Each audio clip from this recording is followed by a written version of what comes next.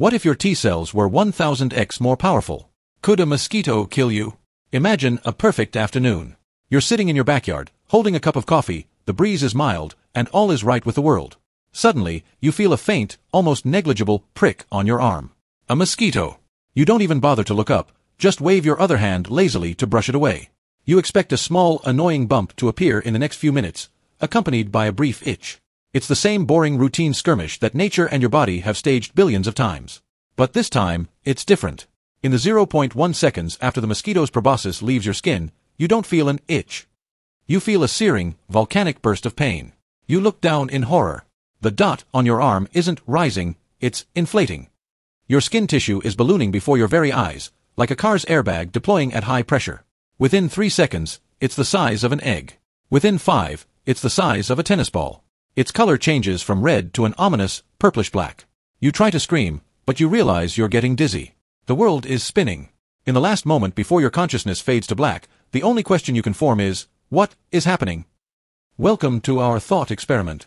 In this experiment, we've unlocked a hidden achievement for you. Your body's special forces, your T-cells, have been instantly strengthened by a factor of 1000. And the perfect murder weapon that will kill you is that insignificant mosquito you just brushed away. Spoiler alert, you are finished. Not only will you die, but you will die in an incredibly spectacular, efficient, and almost punk rock fashion at the hands of your own body. This is an epic tragedy of self-destruction caused by friendly fire. To understand how you speedrun death, we must first understand, what is a mosquito bite? And how does your 1000x T-cell interpret this bite? The normal world, a polite, local conflict. In our real world, when a mosquito bites you, it injects about 1 picomole of saliva protein under your skin. How small is that? 1 picomole is about 0.00000000006 grams. This is roughly 100,000th the mass of a single speck of dust.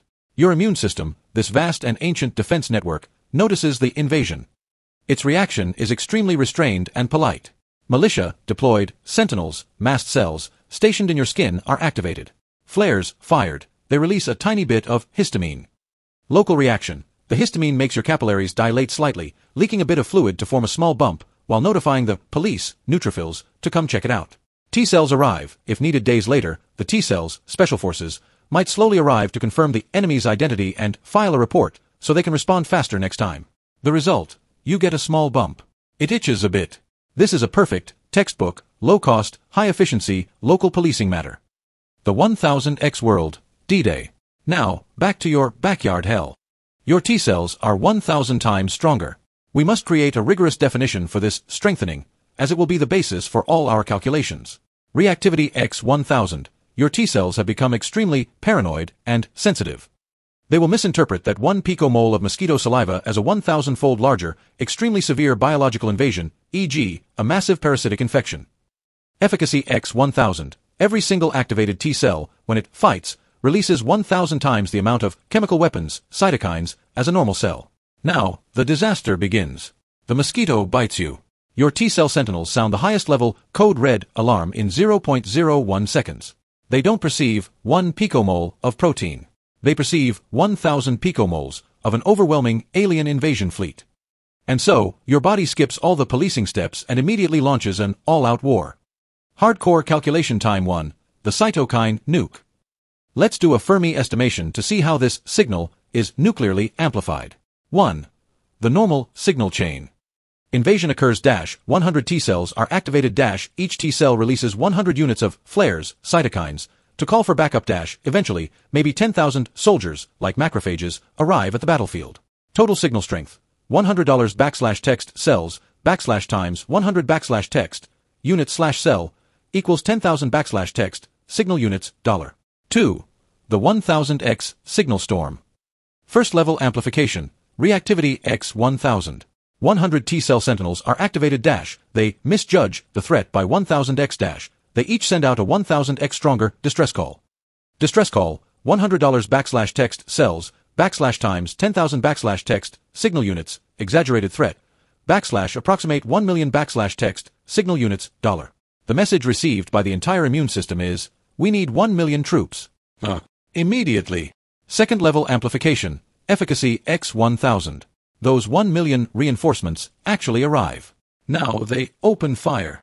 But each one of them is equipped with 1000x the firepower. Total attack signal, $1 million \text, soldiers, \times 1000 \text, X weapon efficacy, equals 1 billion \text, signal units, $. Conclusion, a normal mosquito bite is a minor skirmish of 10,000 signal units. Your reaction now is an all-out nuclear war of 1 billion signal units. On a signal level, your body has launched an immune assault that is 100,000 times more intense. A normal immune response is your body putting up a wanted poster at the site of the bite. Your current response is to detonate a tactical nuclear weapon on your own arm, just to eliminate the mailman who was posting the wanted poster. The scalding ground zero, your arm is being cooked. The ground zero of this nuclear war is that bump on your arm, which has now swollen to the size of a tennis ball. Now, we need to calculate what is actually happening inside this storm. The answer, your arm is being cooked alive by your own immune system. This sounds absurd, but it's backed by cold, hard physics, thermodynamics. Hardcore calculation time 2, the Joule heating of the immune system. An immune response is, at its core, a violent biochemical reaction involving trillions of cells. And biochemical reactions generate heat, they are exothermic. 1. The single-cell generator. An activated immune cell, like a T-cell or macrophage, during its respiratory burst, will see its metabolic rate instantly skyrocket by 10-fold or more. It becomes a micro-generator, frantically burning ATP, energy currency, to create chemical weapons. 2. Total heat at the battlefield. In that tennis ball-sized area, we can conservatively estimate there are 10 billion cells, including your body cells and the overmobilized immune cells. 3. The 1000x disaster. Now, let's add our 1000x efficacy setting. Total heat equals 10 billion cells times 10x normal metabolism times 1000x strengthened efficacy. The resulting number is astronomical. We don't need the exact joules, we just need this deduction. The local rate of energy release in your arm is now far, far greater than your body's ability to dissipate that heat. A normal immune response is like lighting a match on your arm to burn the invader, which is why it feels warm. The 1000x immune response is like detonating a thermite grenade under your skin. Result, the internal local temperature of your arm will, within seconds, skyrocket from 37 degrees Celsius 98.6 degrees Fahrenheit to over 60 degrees Celsius 140 degrees Fahrenheit. What is 60 degrees Celsius? It's the temperature for pasteurization. It's the temperature at which an egg white turns solid and opaque when you fry it. Congratulations! You have become the first and only human in history to be bitten by a mosquito and have their own arm slow-cooked to medium rare. Your T-cells are indiscriminately cooking the mosquito saliva, your own collagen, your muscle fibers, and your nerve endings. This is the real reason for the volcanic burst of pain. The countdown to death. Did you think this was just a local disaster? Did you think you could just chop off your arm and survive? That's naive. Those 1 billion units of war signals, cytokines, have already hopped on the bloodstream express train and have notified your entire body within seconds. Your body has received the message, the apocalypse is here. Now, let's experience the final, spectacular 90 seconds of your life, from a first-person perspective. T plus 30 seconds, the Great Flood, and the dizziness. You collapse onto the lawn, trying to stand, but a powerful wave of dizziness hits you. The world in front of you begins to go dark. What happened? Your T-cells have issued a single, insane order to all 100,000 kilometers of your capillaries. Open the floodgates. The enemy is everywhere. All plasma must leak from the vessels to drown them. This is the ultimate form of septic shock. Your blood vessels are no longer sealed pipes, they have become a leaking sieve. The water in your blood, plasma, is frantically pouring into your tissues. Your body, like a leaking inflatable doll, begins to swell all over. But inside your blood vessels, your blood pressure is plummeting. Your heart begins to race, frantically pumping, nothing, trying to move blood that is no longer there. Your brain, starved of oxygen, begins to shut down. This is why you feel dizzy. T plus 60 seconds, the boiling and the drowning. You're on the ground, shaking violently. You feel hot and cold. No, you feel like you are boiling. What happened? Your thermostat, the hypothalamus, has received those 1 billion distress signals. It completely panics. Normal fever, enemies are here. Let's set the thermostat to 39 degrees Celsius 102 degrees Fahrenheit and burn them out. 1000x fever. We are losing the war. Everyone, detonate the fuel bays and the reactor core. We will die with the enemy. Your brain issues the meltdown command. The needle on your internal thermometer is madly rushing towards 43 degrees Celsius 109 degrees Fahrenheit or even higher. At this temperature, the invaders will die, but your own brain proteins will also permanently denature. Just like a fried egg. You begin to cough violently, trying to breathe, but you can't get any air. What happened? Your lungs are the next victim of friendly fire. Your T-cells are attacking your lung capillaries, causing them to flood, too. Blood and fluid are pouring into your alveoli, air sacs. You are experiencing acute respiratory distress syndrome, ARDS. You are lying on a dry lawn, but you are literally drowning in your own plasma. Your immune system, in its effort to protect you, has cut off your oxygen supply. T plus 90 seconds, the blackout, and the silence. Your convulsions stop. Your breathing becomes shallow. What happened? Your kidneys and liver, having completely lost all blood pressure and oxygen, and simultaneously being assaulted by the T-cells' chemical weapons, have sent their final server offline error message. They have collectively gone on strike. This is multiple organ failure. You are dead. Within 3 minutes of being bitten by a mosquito, you have perfectly speedrun every single one of the most fatal symptoms in the ICU. Your T-cells, in order to protect you from the minor inconvenience of an itch, have successfully, efficiently, and with extreme professionalism, killed you. The paradox, birth of the glass Wolverine. But we're in the what-if business. How can we let you die so cheaply? What if, at the very moment that mosquito bit you, you were already inside a level 5 biosafety lab with the world's most advanced medical equipment?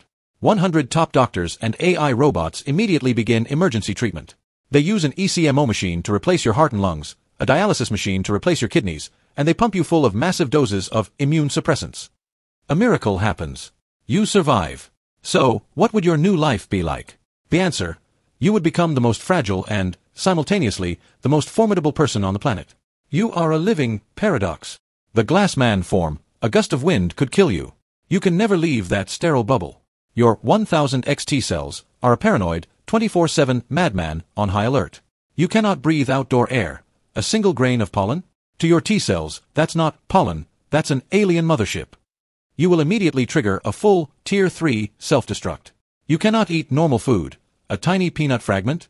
That's not food, that's a bioweapon. You will experience the most severe anaphylactic shock in human history. You cannot shake hands, the harmless, normal, commensal bacteria on another person's skin? To your T-cells, that's an invading alien ground force.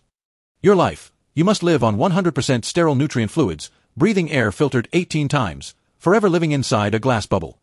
The Wolverine form, cancer is a joke to you. But at the same time, in one specific area, you would gain godlike abilities. You will be 1000% immune to cancer. Why? Cancer is one of the most terrifying diseases of our time.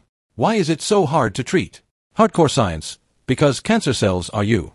They are your own cells, just slightly mutated.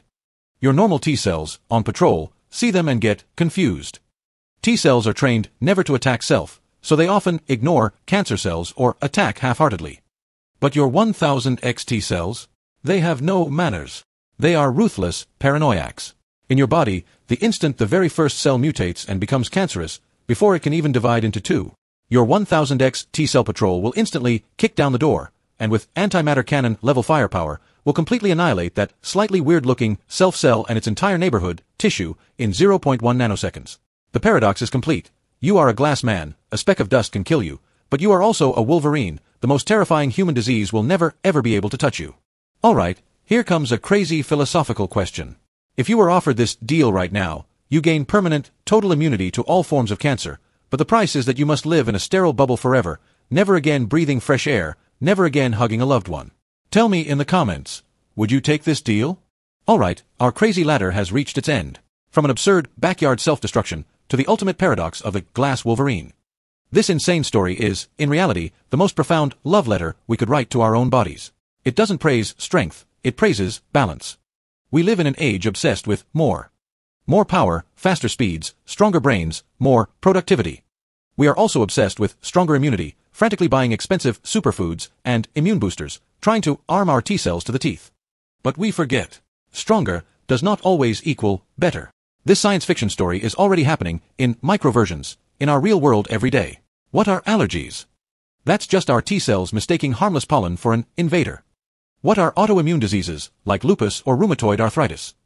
That's friendly fire. That's a paranoid T-cell soldier attacking our own joints, skin, and organs. Our species survived 4 billion years of evolution not through 1000x brute force. We survived because of the tear-jerkingly brilliant wisdom of our T-cells. The real miracle isn't that a T-cell can kill. The real miracle is its near-perfect regulation. It knows when to launch a thunderous attack and when to stand down. It's that when it patrols your body, it can accurately distinguish between a deadly influenza virus and a harmless piece of lunch meat. So, the next time a mosquito bites you, and you just feel a little itch, don't complain. You should be grateful. That small, annoying red bump is not a failure of your immune system. On the contrary, it is your T-cell, in an act of extreme restraint, elegance, and profound wisdom, telling you, "Don't worry, boss. I've got this." But, no need to use the nukes. And that, just right, wisdom, is life itself.